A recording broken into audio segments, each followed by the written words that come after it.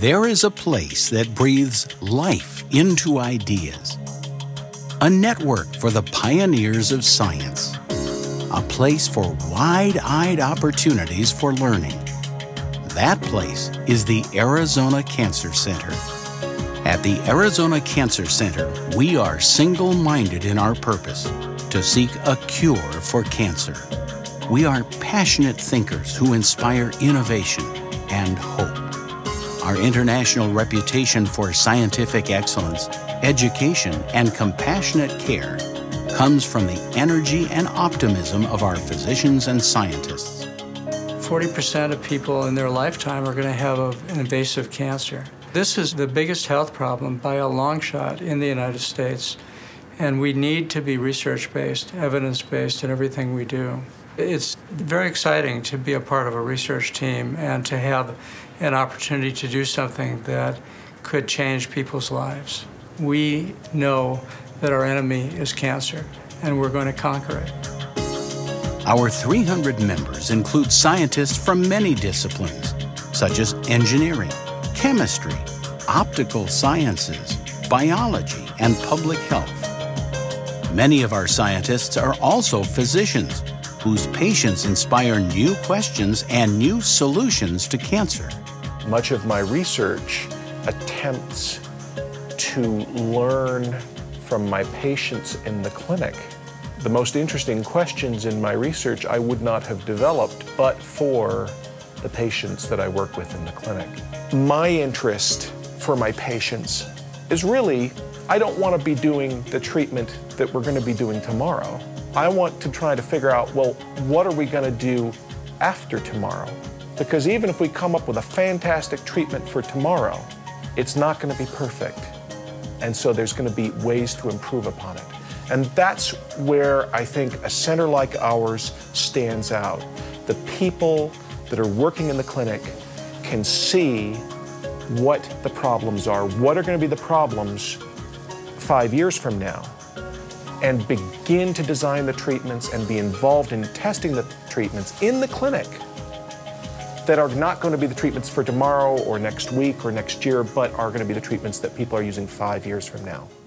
We're approaching an era in cancer care where one size doesn't fit all. At the Arizona Cancer Center, we're perfecting techniques to provide individualized cancer treatment based on a person's own genetic makeup. But we won't stop there. Our scientists are creating tools to determine that treatment's effectiveness within hours instead of weeks. One of the reasons I came to the University of Arizona and the Arizona Cancer Center 3 years ago is so that I could have this chemistry research lab right next door to physicians' laboratories down the hall.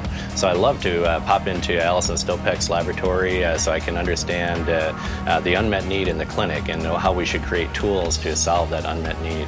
Or to see Sessico Chambers down another hallway who treats ovarian cancer, or my good friend Phil Kuo, who's a radiologist. Unless we understand what the problem is, how can we create a tool that's actually going to help patients?